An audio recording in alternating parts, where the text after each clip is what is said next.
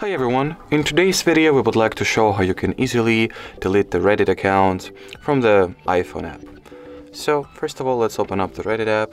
Here at the top right corner you want to tap on your avatar, then you'll go to the settings, scroll down, choose delete account option. In here, yes, delete value is what we are headed for. I'll input my username and password off the screen real quick. So now you can either leave some feedback for Reddit or just simply tap on the continue, tap on the delete option once again, and as you can see, our Reddit account has been successfully deactivated and deleted, just like so. Alrighty, so that was it for this video. Thank you so much for watching, and bye bye.